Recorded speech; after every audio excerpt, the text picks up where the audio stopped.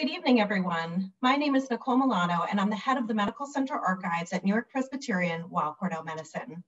I want to thank you all for joining us today for the Heberden Society, a History of Medicine lecture series held at Weill Cornell Medicine since 1975. Now, before we hear from our wonderful speaker, Dr. Deirdre Cooper Owens, I do have a few announcements to make. If you enjoyed tonight's talk, I'd invite you to join us for next year's Heberden Society lectures. We will be posting the schedule at the beginning of the next academic year, which we will also share on our website and via the Heberden Society listserv. A huge thank you goes to Dr. David Wolf, who has generously sponsored this year's lectures. Now, if you're interested in the history of the New York Presbyterian Weill Cornell Medical Center, I would invite you to explore the website for our very own Medical Center archives. The Medical Center Archives collects, preserves, and creates accessibility to the history of the medical center dating all the way back to 1771. Now, we are an archive and not a museum, meaning we collect and preserve mostly 2D documents and photographs, but we do have a few 3D artifacts such as the one seen here. These are the instruments and case used by Dr. Thomas Marco, who was a consulting surgeon to the Lying-in Hospital from 1890 to 1901. The instruments, of course, reminded me of the cover of Dr. Cooper Owens' book, which includes obstetrical forceps. Now, the Lying-in Hospital was created in the 18th century by the personal physician to Alexander Hamilton, and many years in different forms later is now the Department of Obstetrics and Gynecology at our medical center. The Medical Center Archives website contains thousands of digitized historical photographs and documents, including many related to the Lying-in Hospital, available through the link seen here. Now, we do invite you to participate in our Q&A session today. You'll find a Q&A box at the bottom of your screen where you can enter a question, and we'll get to as many as possible as we can after Dr. Cooper Owens' lecture. So I'm now going to turn the virtual microphone over to Dr. Laura Riley, Chair of the Department of Obstetrics and Gynecology at Weill Cornell Medicine, and obstetrician and gynecologist in chief at the New York Presbyterian Weill Cornell Medical Center, as she will be introducing our speaker. Thank you, Nicole. So I have the great honor and privilege of introducing Dr. Deirdre Cooper Owens, who is an award-winning historian and is the Charles and Linda Wilson Professor in the History of Medicine and Director of the Humanities in Medicine program at the University of Nebraska-Lincoln. In this position, Dr. Cooper Owens is the only Black woman in the United States running a traditional medical humanities program. Dr. Cooper Owens is also the director of the program in African American history at the Library Company of Philadelphia, the country's oldest cultural institution. As a teacher and public speaker, Dr. Cooper Owens knows that staying immersed in the worlds that cultivated her growing interest in history is what keeps her grounded and committed to teaching community-based history. Her description of her grandfather and the stories he told bring back memories that I have of my West Indian grandmother. The truths that they imparted to us as children are permanently etched in our minds as well as our hearts. Dr. Cooper Owens is a proud graduate of two historically Black colleges and universities, the all-women's Bennett College and Clark Atlanta University. She earned her PhD in history at UCLA and has had several prestigious fellowships at the University of Virginia, the American College of Obstetricians and Gynecologists, and as a Big Ten Academic Leadership Fellow. As one of the country's most acclaimed experts in US history, according to Time magazine, Dr. Cooper Owens is steadily working towards making history more accessible and inspiring for us all. Dr. Cooper Owens has published multiple articles, essays, book chapters, and perspectives on several issues that concern African American experiences and reproductive justice. Many of you in this community may have read her book entitled Medical Bondage, Race, Gender, and the Origins of American Gynecology, which was the subject of a robust discussion at book club earlier this week. While jarring, it is important to understand the basis for some of what we see today in persistent and pervasive health inequities. Her book, published in 2017, won the 2018 Darlene Clark Heim Book Award from the Organization of American Historians as the best book written in African American women's and gender history. Without further ado, Dr. Cooper Owens, welcome to New York Presbyterian Hospital, Weill Cornell Medicine. Thank you so very much. Let me get the formalities out of the way. I'm such an informal person, but I need to get the formalities out the way. So thank you, Weill Cornell Medicine, the Heberden Society, for having me. I remember meeting Nicole Milano at one of the big History of Medicine conferences, and I think I was still living in New York at the time, and she invited me. My life has changed since then. So I thank you for extending the invitation to share my work with your colleagues. Dr. Riley, thank you for making me sound so good. I am just bowled over by that introduction. Thank you. And also Dr. David Wolf for funding this talk, and all of the folk behind the scenes who are helping to put this, this presentation together, in particular Art and the rest of the colleagues on the AV team. So thank you. Without further ado, I'm going to share my screen with you. Let's see here. All right, and let's start this slideshow. All right, so this is a cover of the book. I'm glad to hear that there was robust conversation, and I hope that those of you who are members of the book club will be able to share your comments and your questions with me at the end of my talk.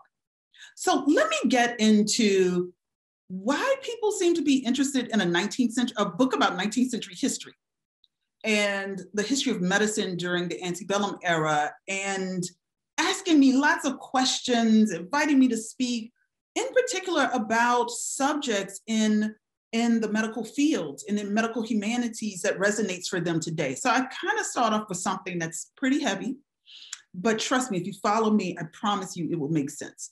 So medical racism, right?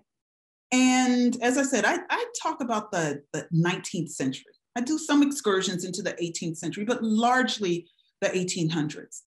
And so I like to start with someone many of you have probably heard of, Dr. Samuel Cartwright. And people have a lot of information about him, some accurate, some not so accurate. But Cartwright becomes really important because he's such an exceptional figure in terms of his prominence in amplifying and really promoting what we would think of as this kind of not just race-based medicine, but really racist ideas in medicine and science. So Cartwright rose to fame during the antebellum era, during the 1800s. I'm interested in Cartwright though for two different reasons. So the first, he publishes an article about the distinctions of the Negro. And it makes a splash because he finds that the distinctiveness of the Negro is rooted in a number of conditions that only they have. So for instance, he talks about drapetomania, which is a mental illness, right? And what it means, it kind of has two meanings. So if an enslaved person, and he also wrote this article based on people who were enslaved. If an enslaved person harbored the thought of running away or either ran away, it was a symptom of a mental condition or mental illness called drapetomania. I mean, he had others where he talked about enslaved people who ate dirt, kind of dirt eaters, all of these kinds of things. Right. And some folks said, this is just kind of, a bit of hyperbole. Others agreed with it. The interesting thing, though, Samuel Cartwright didn't write this because he had nothing better to do with his time and was thinking, maybe I should do some race-based medicine, and create knowledge around this. He was actually asked to write the article by the Louisiana State Medical Association. And this was during a time when there was a lot of debate on whether slavery was fit for the Negro race or freedom. And so Samuel Cartwright takes a lot of the ideas, right, that people had about the Negro race, and he conducts research, and he comes up with these findings based on a state medical association extending the invitation for him to do this.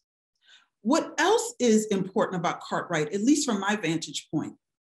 Cartwright is not the creator of the spirometer. And if you look to, I'm going to use my hand here, to my right, right? So to my right, you'll see a cover of a book, and it has two images of the spirometer. This is actually a great book, Breathing Race into the Machine by Brown University medical anthropologist Lundy Braun. But Cartwright uses the spirometer, once again in race-based medical research, to assess the lung capacity of enslaved people.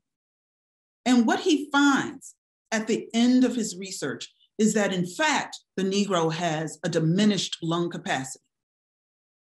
His study is so important that near the end of the Civil War, and he conducts his study in the late 1850s, but by 1864, the United States Sanitary Commission, and this is not on the Confederate side, this is the Union, right, the federal government, they extend this study. And they use all kinds of medical instruments and tools to assess the ability, the physical health of Black people and white people. And so Cartwright's legacy, right, is extended to the US government. And to this day, we still have this race-based medicine that's being used. And it's, it wasn't even new back then. Cartwright was using some of the ideas that Thomas Jefferson wrote and Benjamin Rush, considered the father of American psychiatry. Some people consider him the father of American medicine. But what he's doing, right, he is widening the scope in terms of the medical research between the races. Some of the ideas, Black people don't experience pain, or Black people have thicker skin, Black people are biologically distinctive from white people. Lest we think these are ideas that were buried by at least the early 20th century, right? During the era of Jim Crow. And then we kind of know better. I wish I could say that was true, but it resonates even in the 21st century. Because I would often get questions at the end of the talk, well, you're talking about these people, they lived during the age of slavery, surely we are past this. And then I bring up 21st century studies, right? In fact, I start with one and then I'll end with another at the end of this talk. So Kelly Hoffman was then a doctoral student in psychology at the University of Virginia. And I get to pick on the University of Virginia because that's where I did my postdoc, lest anyone think I'm being biased, right? And I can tell you, and some of you who are graduates of UVA, you know I'm telling the truth. When you are a UVA student, faculty member, like, let me tell you, they are very proud, right? We are Mr. Jefferson's college. This is, this wonderful school. In fact, we are the real Ivy League school. So it's a really elite, competitive institution. And in order to get into medical school at UVA, you have to compete against the nation's, but really the world's best. So here Kelly Hoffman decides to conduct research assessing the attitudes of medical residents at UVA's med school and some of the faculty. So here she's talking, she's researching these attitudes around pain perception between Black and white people. Now, I always remind people, these are medical residents and faculty members. So either they're about to receive MDs or they already have them. These are not people coming out of high school. In fact, in order to get into med school, you have to have at the minimum a bachelor's degree. And once again, these are people competing to enter into a school, to matriculate at a school considered one of the country's best.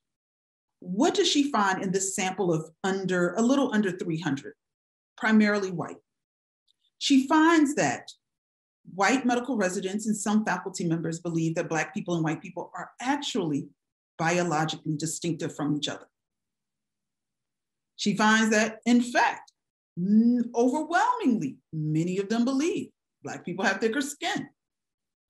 Black people don't experience pain in the same ways that white people do, if at all. Black women don't experience pain during childbirth. Black people have a natural propensity to age more. In fact, two of the students surprisingly believed Black people had tails.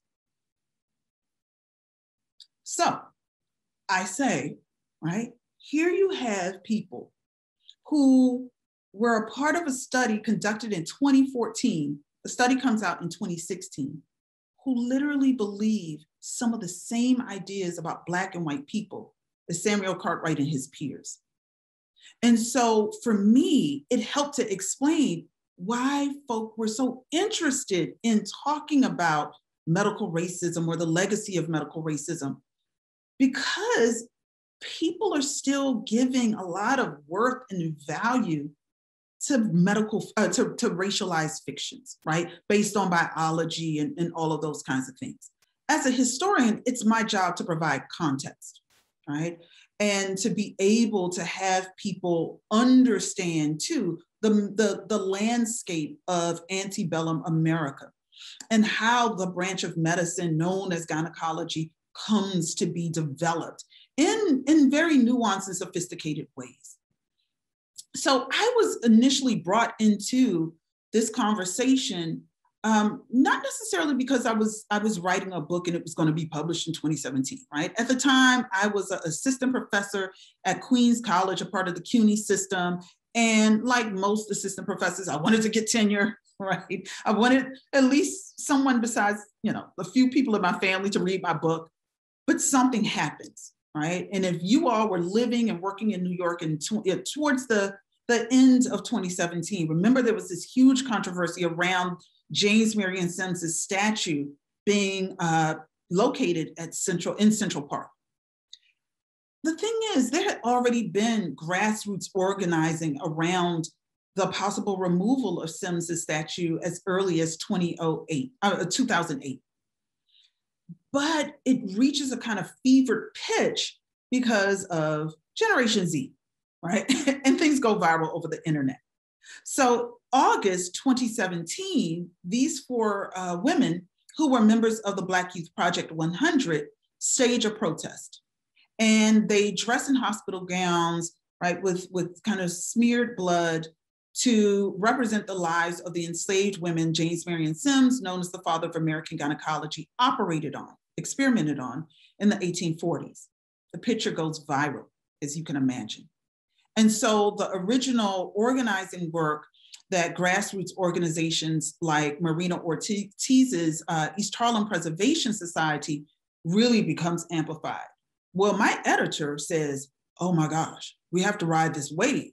We're going to release your book early. That never happens.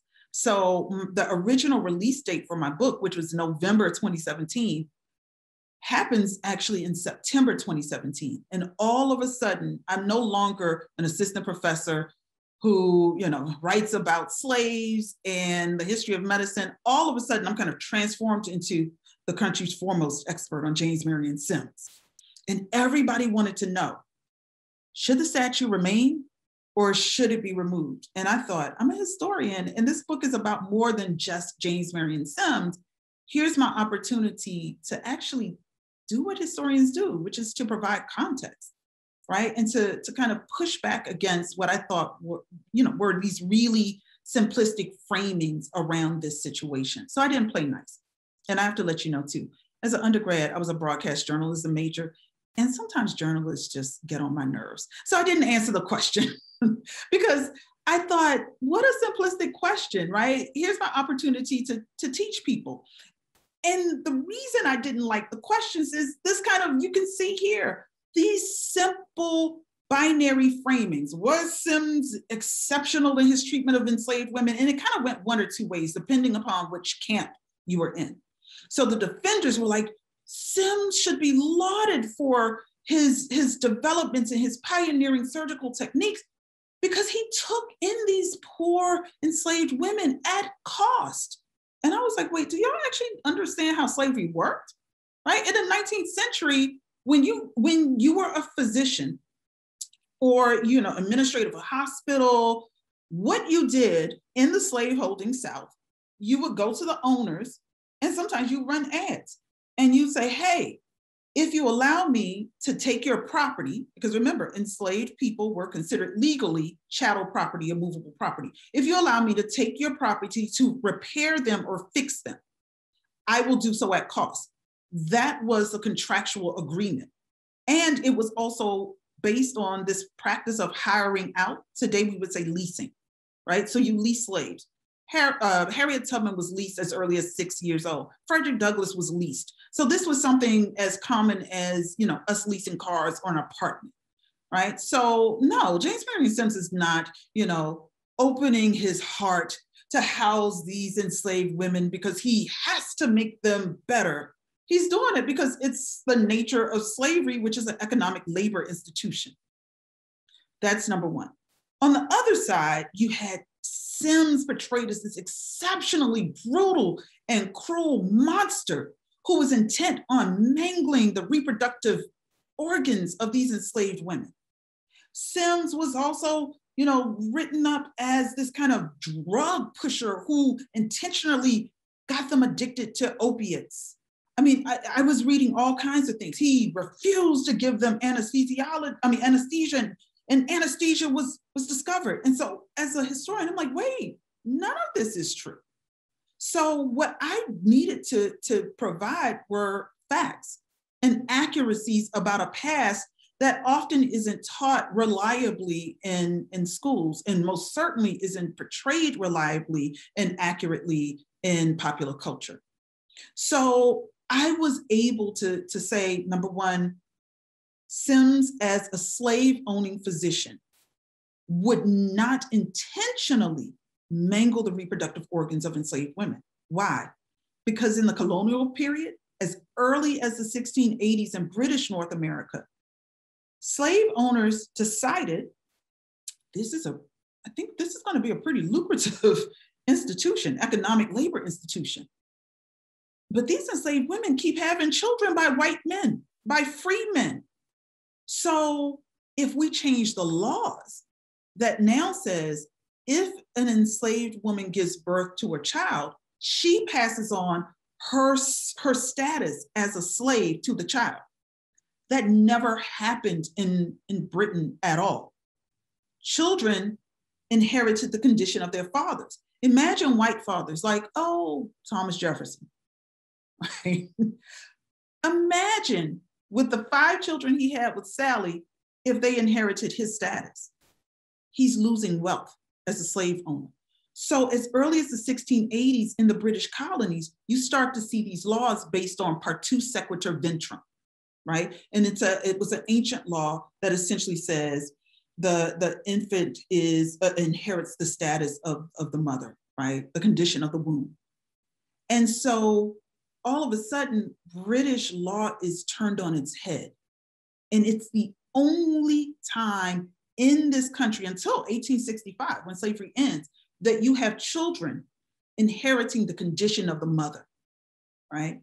So that's number one. No slave owner would ever intentionally mangle the reproductive parts of enslaved women. Number two, he leased these women from owners. He didn't own them, he leased them.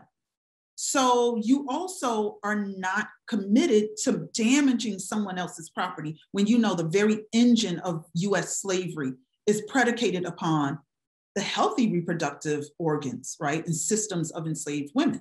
That's how the institution is pushed forward, especially after the Constitution bans the international slave trade in 1807.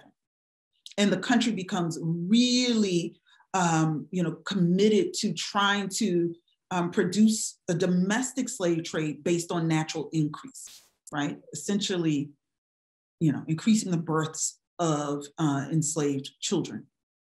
So those are the things. The other thing about Sims said that Black women didn't experience pain during childbirth. I'm like, Sims didn't say that. Everybody believed it. That was the reigning scientific and medical belief about Black people, not just Black women, that Black people were kind of the missing links between humans and primates. And that they were, they existed in such a state of arrested development that they were like children who would run to danger. Thomas Jefferson writes this in Query 14 in his only book, Notes on the State of Virginia. This had been a part of scientific and medical thinking since the 18th century. Sims did not create that. Sims was pioneering, but not in that way, right? also this idea, well, why didn't he use anesthesia? Anesthesiology was not a branch of medicine. Sims started these experiments in a rural outpost of Montgomery, Alabama. Where in the world was he going to get all of this anesthesia? So once I kind of got that out the way, I'm like, trust me, we could talk about some biomedical ethical issues, but we don't have to make them up. So what I wanted to do as a historian was to really discuss what's the intellectual genealogy of modern American gynecology. And I start with Georges Cuvier, natural historian and scientist, French-born. And I talk about the work he does on Saartjie Baartman, who is derisively known as the Hottentot Venus. Some of you may have heard of her. And then I come across the pond, so to speak, and I talk about these US pioneering surgeons, Ephraim McDowell, known as the father of the ovariotomy, and John Peter Mattauer. I'll talk about these three men in my presentation, but also Francois-Marie Provost. A lot of folk hadn't heard of him. He was known as the father of the C-section. And, I think about the legacy of what Provost did and how it's as enduring as Sims. Provost was born in in France. Once he graduates med school in 1799, he moves to Haiti, which was then France's most profitable colony. And he starts experimental work, surgical work on enslaved women, enslaved Haitian women, to perfect the C-section.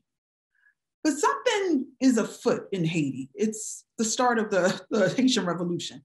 And Francois-Marie Provost decides to leave smartly. And guess what? He relocates to a former French colony, Louisiana, in a town called Donaldsonville. And he begins experimental surgical work on enslaved women in Louisiana. Donaldsonville is not too far from Baton Rouge. He's noted as the second American to perform C-sections. Now, this is a really interesting fact about the work that he performs in the 1830s. Louisiana, from slavery to freedom, and I'm talking about the 19th century to the 20th century, it was the state that had the highest number of C-sections performed on Black women. If you look at the stats now, it's in the top 3 in the 21st century. And yet people wanted to act like Sims was somehow the exceptional brute. And I'm saying, no. Sims was in fact a part of a cohort of men who had done this kind of work and produced this kind of knowledge, perfected these surgical techniques decades before he even enters into med school, right? And so a part of this for me is really dismantling these exceptionality narratives. If we're talking about medical racism as a part of a structure or something that's systemic, then you can't have one historical boogeyman, right? If he's implicated, you got to implicate them all. So for me, let's talk about this systemically and structurally. All right, so now I'm taking off that's not even real theoretical stuff, but I just wanted to kind of get that out of the way. Now we can go into the things that brought me into history. I like the stories because the stories are compelling. So this is Saartjie Baartman.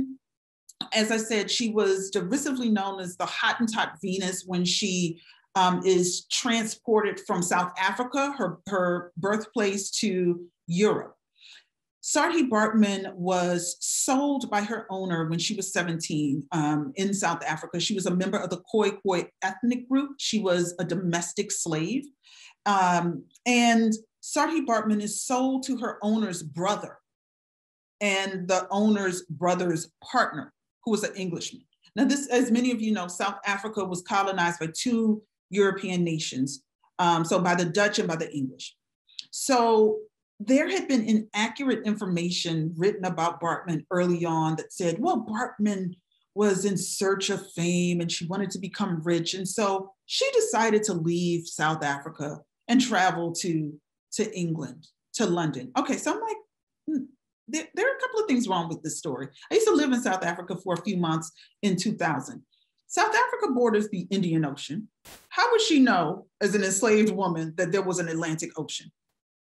I mean, was she taking geography classes? Most people who were enslaved didn't. Number one. Number two, she spoke Dutch and her native Khoi tongue. How in the world would she choose to go to England, where she doesn't even understand the language? Number three, she was about to get married. So there's sometimes labels that are put on people like me, and they're like, these revisionist historians. I'm like, you're supposed to revise things that are wrong or inaccurate, right? So if that's the worst I can be called, I'm like, I'll take it. So Bartman is sold from South Africa, right? Travels on the Indian Ocean, ends up in London, which is on the Atlantic Ocean. And she's essentially treated like a circus freak, an oddity, all because of the size of her buttocks. And this is where the history of medicine part becomes really important for me. Most people talk about the kind of, cultural depictions of Bartman in the press and these kinds of illustrations. But there were some things that happened medically. She didn't just have a big butt, right? It was pathologized. All of a sudden, the size of her buttocks were called steatopedia, right? Which still exists as a condition, an enlargement of the buttocks. I'm like, I lived in South Africa. A lot of South African women have big butts, just like a lot of African American women. I don't have steatopedia, right? But all of a sudden it's seen as something that is abnormal, that's pathological. And then when she's sold to, from England to a French animal keeper, she eventually ends up in a menagerie in the National Museum of Paris. And that's how Cuvier enters the picture, right? And a menagerie is where plants and animals are kept. Once again, remember this idea of the Negro being the missing link between primates and human beings. And Cuvier is interested, just as these people in this illustration, why does she look this way? Why is her skin this color? Why are her buttocks so enlarged? Does she have the Hottentot hood or an elongated labia? And so I chose this illustration because you can see how Bartman enters into this gaze, right? She becomes the other. And to my left, you see someone reaching, right? This military officer kind of reaching for her buttocks. You see a woman dressed in finery peering at her knees. There was this idea that Africans were naturally knock-kneed. You see someone else bending to try to look under the covering that hides her genitalia. You see someone to my far right, literally with a monocle, tightening the gaze to look at her body. And Bartman she can never escape the gaze. So even under Cuvier's observation, he's constantly trying to experiment on her. Well, unfortunately, he gets the opportunity when she dies at the age of 25. And Bartman is able to perform an autopsy.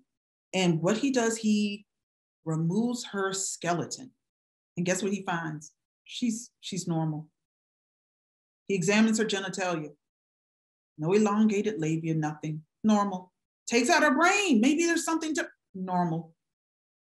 And then he preserves her genitalia, puts it in a bell jar, preserves her brain, puts it in a bell jar, and they display it in the National Museum of Paris. She dies in the early 19th century. It's displayed until the late 20th century, 1974, until it's lost. Her skeletal remains were not sent back to South Africa until the 21st century. But what this told me as a historian who's really interested in the afterlife of slavery, right? And how Black women's bodies were treated, examined, written about. I thought, oh my gosh, there's even value in an owned body after it expires, that her organs, her brain could be used as teaching tools. I mean, this kind of brings me to, this is in the news now, Princeton University and University of Pennsylvania, in a forensic science class, the professor had students using the bones and the remains of African-American children who died in an explosion in Philadelphia in 1985. MOVE was this, this kind of radical Black liberationist group, kind of naturalists, they were vegans, all of those things. And anyway, the children died in the explosion and their bones were being used in a classroom. I mean, it's all over the news now. But once again, I'm like, oh yeah, that's like the 18th century. That's like the 19th century, right? This is really the starting point where people begin to talk about and transport those bodies and display those bodies in pedagogical ways, right? So in museums or in hospitals, in teaching colleges, right? Just as it's happening in Princeton and the University of Pennsylvania and Harvard and all of those places. So if we move across the pond, right, Ephraim McDowell, father of the variotomy, and he was a slave-owning physician, like all of the men that I'll talk about. And he does his work in Kentucky, right? He essentially performs this ovariotomy on a white woman, a Mary Todd Crawford, in 1809, in fact, on Christmas morning. And he removes this 21 plus pounds ovarian tumor from her body. She actually lives, she was in her late 30s, early 40s. She lives until she's in her 70s. But Ephraim McDowell in, this little teeny town in Kentucky decides, oh my gosh, if I can do this abdominal-based surgery, in fact, considered the first successful abdominal-based surgery in the entire Western world, right? What if I can perfect the technique? And so what he does, he gathers cases and he performs experimental surgeries on women suffering from ovarian tumors. And he does so for about 8 years. So from 1809 to about 1817. He takes meticulous notes, but this is the thing. All of the experimental patients are negresses, right? They're Black women. Four out of the 5 of these negresses were enslaved. One was a free woman of color, as she would have been called then. And he writes about, after he performs the experiments, one woman dies. After he performs the experiments and these women are cured or fixed, he publishes an article. And one would think, this little fledgling country called the United States, founded in the 1780s, right, or created in the 1780s as a new nation.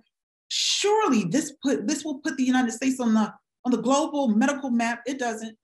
In fact, he is derided and he is critiqued globally. A British surgeon in the Lancet, as we know it's still in publication today, says, well, of course, McDowell's patients would survive, right? Negresses bear cutting with the impunity of dogs and rabbits. I like to point to this because this is a British surgeon who critiques this frontier backwoods, physician or surgeon, as he calls him. But he's critiquing him largely because this idea that Negro women don't experience pain. And in fact, he compares them to 2 animals that reproduce pretty quickly. So when people talk about this idea that somehow created this, I'm like, no, he didn't. Like, no, he didn't. These ideas were already in circulation, right? So this is 1817. Now, if we move to the 1830s, the 1830s, and we talk about John Peter Matauer. He's an institution builder, another pioneering surgeon. In fact, he founds the Randolph-Macon Medical School. I mean, it's no longer in existence, right? But he's, born to an elite family, much like Ephraim McDowell, slave-owning physician. And he is confronted with 2 female patients who are suffering from vesicovaginal fistula. I kind of feel silly telling doctors, right? Like explaining what it is. You all know what obstetrical fistula is, so I'm not going to explain. So he is confronted with this condition. And as you might imagine, for an enslaved woman, this is really bad. And the reason it's really bad, there's a price tag on her head. I mean, remember, enslaved people are considered legally, not human beings, movable property, chattel. So if we know that slavery, because the international slave trade has ended in 1807, if we know that slavery is propagated by the birth of enslaved children, it really is incumbent upon slave masters to ensure that these women have healthy births, right? That they don't suffer unduly during pregnancy. So John Peter Matauer decides to do a kind of race-based experimental clinical trial. And essentially he performs surgical technique. He uses silk sutures on the white enslaved patient suffering from obstetrical fistula and the enslaved Black patient. And he tells them after he performs, the surgical technique, he says, okay, so you must rest, not engage in sexual intercourse. And the white woman rests. She doesn't engage in sexual intercourse. And guess what? She is, in his words, she's fixed, she's cured. He's perfected it. Except there's a pesky problem. The enslaved woman isn't cured.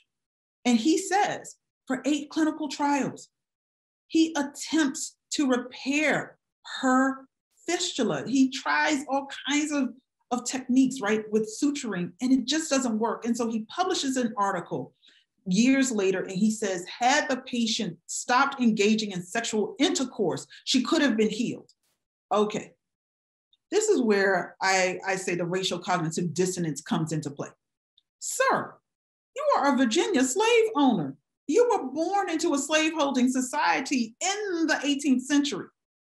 You know good and well that enslaved people don't own their bodies. You know good and well that enslaved women just can't say, no, you know what, I don't think I'm gonna have sex tonight, especially if they're forced. And I mean, the DNA kind of shows most African Americans have white ancestry. There are not really too many Black people in colonial spaces, right, who don't have European ancestry. So how in the world is this enslaved woman going to tell him or tell any man, I don't want to engage in sex? What if she's being raped? What if she's married to an enslaved man? And that's the way she wants to express her intimacy. Further, she couldn't stop you from experimenting on her for a number of years because she is enslaved. She doesn't have the right to say, I don't want to do this.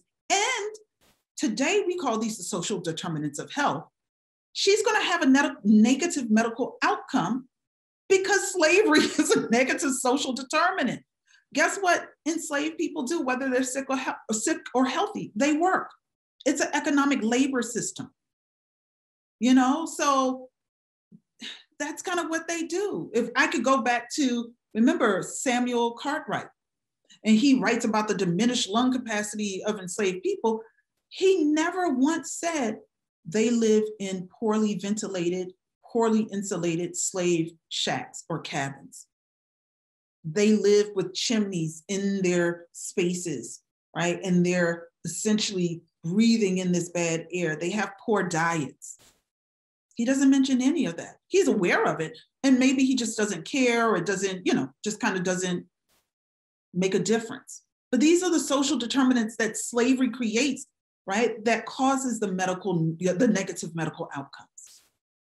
Now, James Marion Sims was aware of John Peter Matara's surgeries because they published about vesicovaginal fistula in the same journal.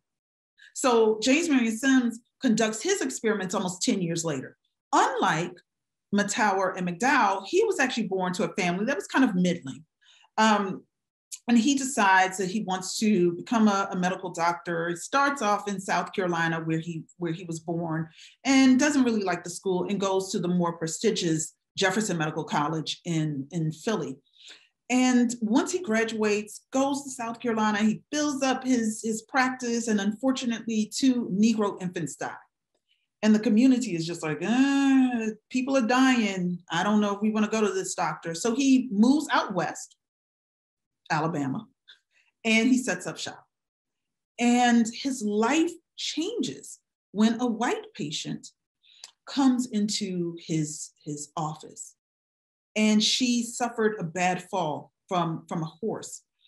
And James Marion Sims, as any 19th century doctor dealing with a white lady patient, he asks, am I able to observe, to peer, right? And she says, yes, she was in such pain.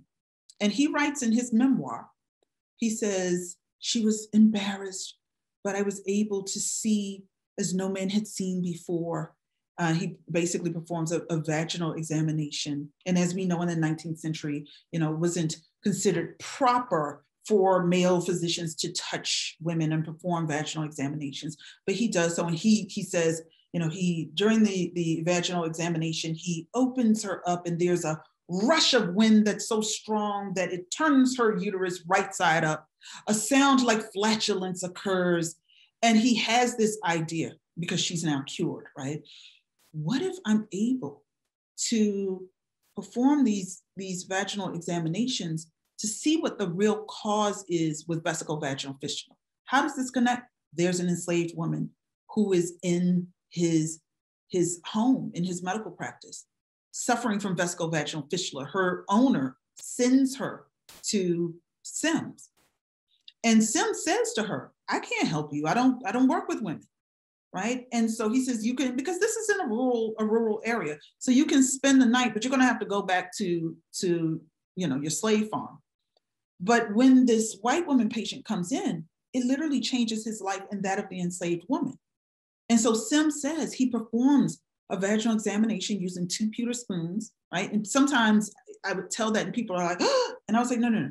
Even in Roman and Greek archaeological sites, Roman and Greek physicians would have spoons, right? So this is pretty normal. But he performs this and he says, I saw as no man had seen before. It was as close to me as the nose on my face. And he writes, I canvassed the county. I gathered up at least a little more than half a dozen cases. And Sims says he has a little hospital built for himself. And it becomes the space where he works on these women's problems. Now, this is where I also really love wearing the title of a revisionist historian, because as we know, in New York, the New York Women's State Hospital was always considered the first hospital for women's problems, right? And I was like, wait, but Sims actually writes, like he writes a whole memoir. He has a bunch of notes. There's photographic evidence. He had a hospital built for himself for the repair of women and women's conditions in the 1840s in Alabama. How in the world do we forget that? I'll talk about that later, right? But I'm like, no. So the first page of my book, page 1, first sentence, I'm like, the first hospital for women was on a little slave farm. And lest you don't believe me, I have citations, right? Because I'm like, how in the world? But that helped to explain why I encountered so much resistance when I was doing my research, because people couldn't understand why I was writing about slavery and gynecology. They just couldn't see the connection, because there was a literal erasure of slavery from the development of this branch of medicine. So this is a picture of the little hospital Sims had built for himself, right? In Mount Meigs, Alabama. He later finishes in Montgomery. This is an 1895 photo. As we know, 1844, you're not gonna find photographic evidence, but 1895, he had sold the hospital to a former surgical assistant who had assisted him with these experimental surgeries. If you look, it's grainy, but you'll see in the center, right above the bush, an older Black man. To my right, in the lower corner, a little child, kind of in a little nightshirt. And then above the child, at the kind of the upper right, you'll see a female figure bent over. It looks like a washing basin or tub. Right? So it was still a Negro hospital, even in 1895. Sims also, remember those 2 pewter spoons? Sims's access to these 8 or 9 enslaved women, we only know the names of 3 of them, Anarcha, Betsy, Lucy, and folk are always highlighting them. And I'm like, there were others. There were other enslaved women. They were not the only ones. And what they experienced is just as important as Anarcha, Betsy, and Lucy, right? But what he gets, thanks, Nicole, what he gets developed is the Sims speculum that allows greater access to cervical examinations. By 1849, the experiments are over after nearly 5 years. By 1852, he writes on vesicovaginal fistula and his life changes. And he is able to get funding and investors, and he moves to New York and founds the first hospital for women, right, in Manhattan. But in the articles to come, and there are a few articles that come, right, commemorating this feat, you start to see the erasure of Blackness happening. So Sims, the narrative talks about these servitors, these slaves, these Negroes, but the images are of a white nurse, right? White patients, they're clothed, all of those kinds of things, right?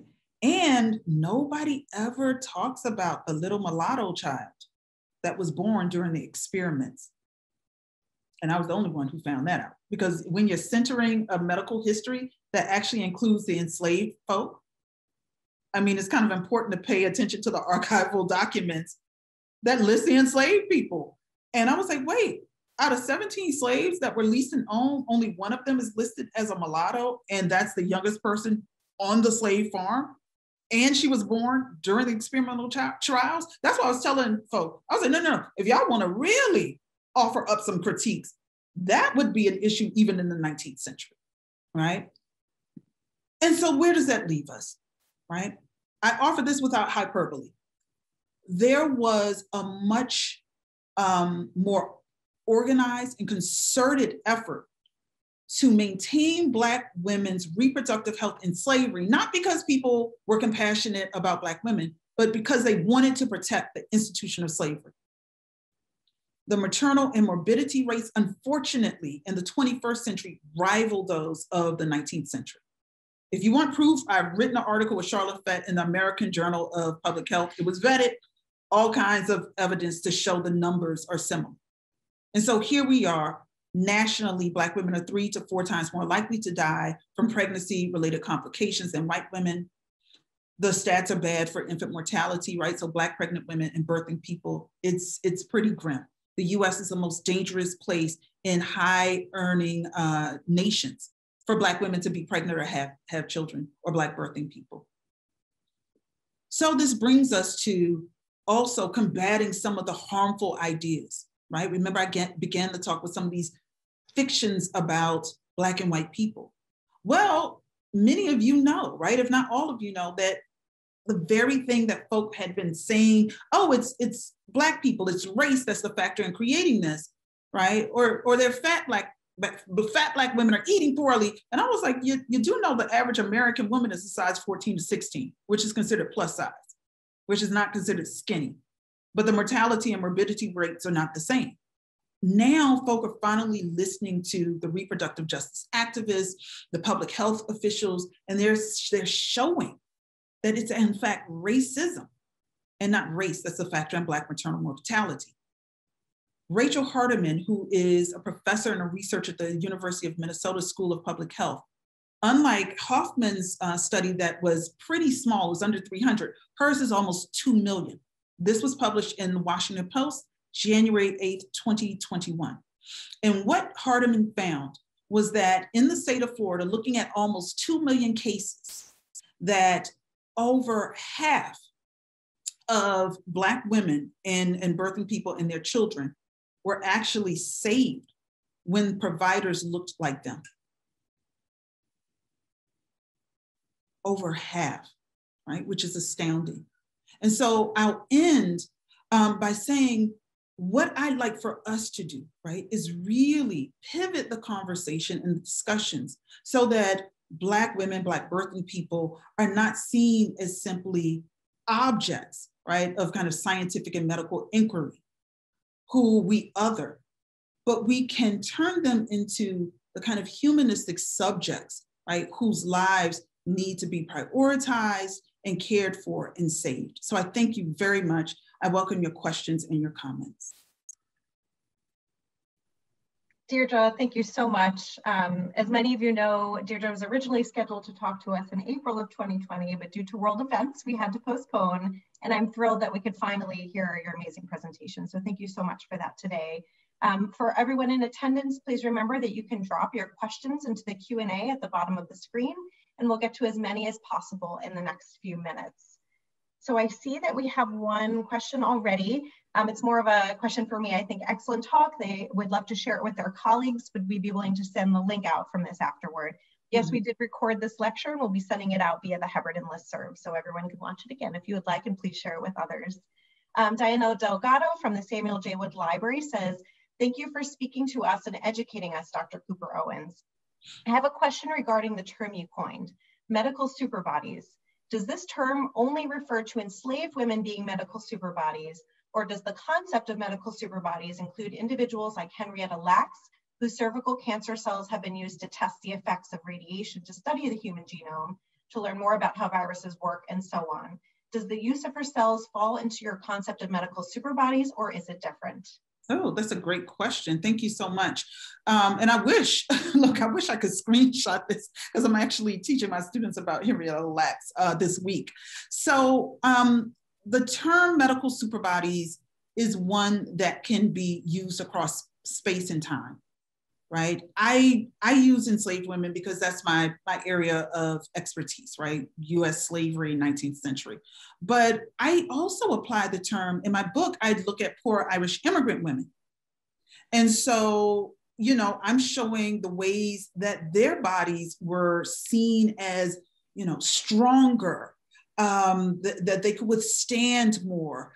Even the ways that they lived their lives seemed other than kind of normal white ladies. And so this is a term, I think, much like Kimberly Crenshaw's intersectionality, that can be used in multiple ways and in multiple locations. So yes, there is something though that's unique about Henrietta Lacks. I mean, her cells were immortal. And so in many ways it was exceptional, but the treatment of Henrietta's body, right? That there's clinical material that was taken and her family didn't give consent because they didn't know, right? And so there's a particular way that certain bodies, whether they're colored bodies, poor bodies, disabled bodies, are treated that I think really gets at the heart of medical super bodies. Thank you for that.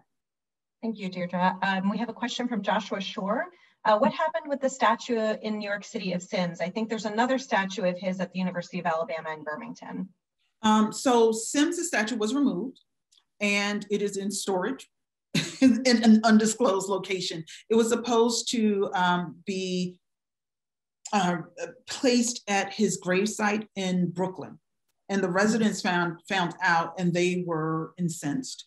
And there were threats that the statue would be destroyed. So it is in an undisclosed location in New York, probably in one of the 5 boroughs. There is so the statue is at the state capitol in Alabama. There's also one, I'm from South Carolina. So when I was doing research in Columbia, which is South Carolina state capitol, there is also a James Marion Sims statue there as well. So, you know, the one in New York was removed, but there are 2 others in the 2 southern states where he had the kind of greatest impact. He's unfortunately everywhere. I have a related question as well from Dr. Joseph Fins. He says, fantastic talk. As a historian, what should we do with the past and things like the Sims statue? How do we preserve the history without celebrating its egregious nature? There are lessons to be learned, but how? Yeah, thank you for that. I think, I will say this as a kind of aside. When Sims' statue was removed, it's so funny. I started getting all these phone calls and I thought, oh, people love me. It's my birthday. His statue was removed on my birthday in 2018. So I always say I know the ghost of Sims haunts me. I think that's a really great question. You know, I gotta be honest, I pay attention to statues. I actually read the historical markers, but I'm paid to do that. I've chosen to do that as my career. Most people don't pay attention. And history isn't contained in statues. Sims' statue wasn't created when he was living. Sims wasn't called the father of American gynecology when he was living. All of this happened after he died, right? And so we learn history, I think, in these really harmful ways and dangerous ways, because it creates these exceptionality narratives. And remember, I wanted to be able to put Sims in conversation with a cohort of folk, to be able to say, when we talk about these things that are foundational or structural, it's never just one person, right? So what I would have liked, once again, I kind of, symbols matter, but that's not necessarily my fight. I was much more concerned about the legacy of medical racism, and in particular, the Black maternal health crisis, which I saw as a kind of direct descendant of this 19th century medical work, pioneering work that was done. What I think can happen is we are just honest about the past. This country actually has a much longer relationship with slavery than it does democracy. Democracy only came in the 1780s when the United States was formed after the Revolutionary War ended. Slavery and indentured servitude was introduced in the 1600s. So this has been a slave nation much longer than it has been a free nation. And to be able to talk about the impact of this economic labor institution in so many fields actually it's correct. And we don't need to hide these kinds of things, right? And so I think if you just teach the history as it needs to be taught, that's what you do. Sims' statue could be in a museum, but statues don't necessarily tell us about history. They're just representations, right? They're symbols. The actual history is the work that people do when they write, when they teach, when there are exhibitions that are done, where we learn more than just kind of a few words on a placard. So, the thing is, Sims' statue is now removed in New York. It's still in South Carolina and Alabama.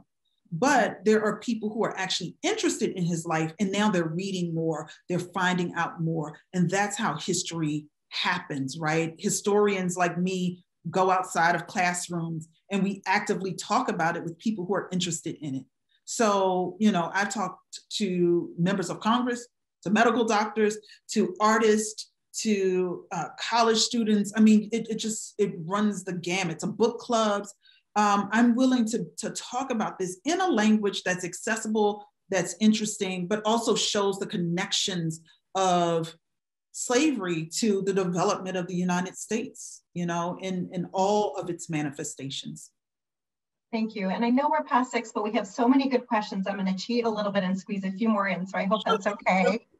Sure. We have a question from Anaya Etzminger. She said, do you have any comments on how medical racism informs Black people's hesitance to get the COVID vaccine? I'm a Black virologist, and I sometimes talk with older Black people who are nervous about the vaccine that cite their mistreatment by doctors and distrust of the government's motives. Ooh, that's good. That is so good. So let me tell you about, I have lots of thoughts. I remember doing an article with this woman in, oh my goodness, in the UK at the beginning of the vaccine. She kept saying, I want to talk about Black people's hesitancy. And I was like, you do know that Black people can have thoughts and still do something different. Most Black folk have gotten the vaccine if it's been available to them. The majority of Black folk have gotten the vaccine. The people who are out here talking about it goes against my constitutional right to wear a mask and to be made to get a vaccine are not Black people. Black people actually, especially older ones, they've always had a distrust of the medical establishment in the medical field. But guess what? They still go to doctor's appointments. Now, they may not have full confidence that you care as much about their health, but they still go, right? And they still get vaccinated when they join the military and when they send their children to school. I tend to think that the media, and I say this is someone who has a degree in mass communication, broadcast journalism, the media will sometimes over amplify Black people's rightful distrust in ways that makes it much bigger than what it is. Now, that doesn't mean that Black people are not voicing their concerns about, what this vaccination means, and they're not connecting it to Henrietta Lacks or especially to Tuskegee now that they know the story of Sims and some of the other folk. They're having these conversations, but many of them are, myself included, right? My elderly parents who are in their 70s, many of them are going out and getting the vaccines. And I am really interested. I think when the data starts to come out over this past year, you're going to see that more Black people have been much more willing to get the vaccine than what the media is actually letting on. Okay, one final question I'm going to squeeze in from Undiye Balugan. He said, thank you for this riveting talk.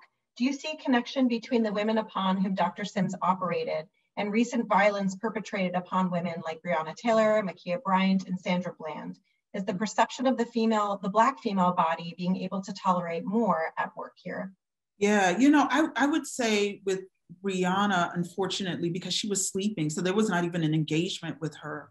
But there is this, you know, and there are all kinds of studies that show this, you know, from sociologists, from political scientists. I mean, it just runs the gamut. There are ideas that Black people are just different, not just biologically, but Black people have a different value system, right? That Black women are more masculine and mouthy and all of these kinds of things that Black people are often not, especially Black women, are not treated as respectfully, you know? So when Sandra Bland literally acts like, you know, folk who are like, wait, why are you stopping me? Right? I mean, how many times have we mouthed off at authority figures, but white women don't necessarily think that they're going to get shot or taken to jail for a simple traffic stop. Ma'Khia Bryant, bless her, you know, I see so many things. Oh, it was a justified shot. I'm like, okay, so let's look at the context. She's 16, she was in foster care.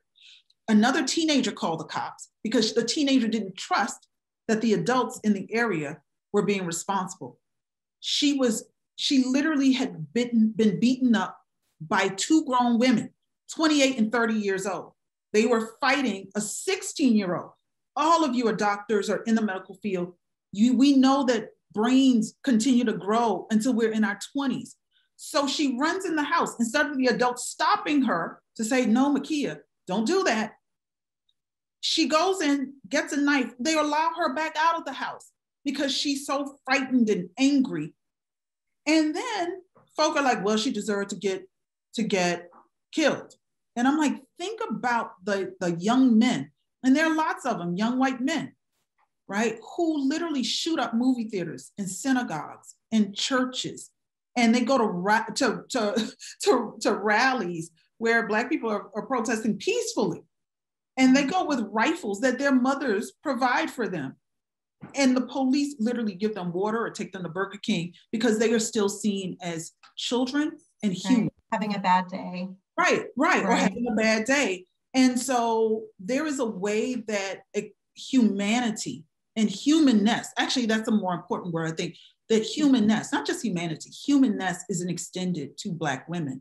So you could have someone like Matara say, oh, if this slave had just stopped having sex, she could have been healed.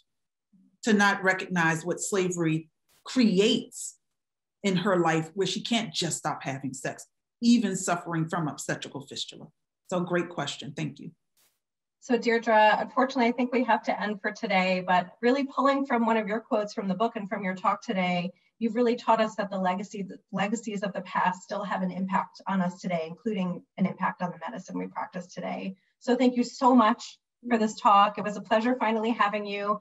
Thank you to everyone who attended, and please stay tuned for the recording, which we'll be sharing later. Have a wonderful weekend. Thank you so much, everyone. Bye. Bye-bye.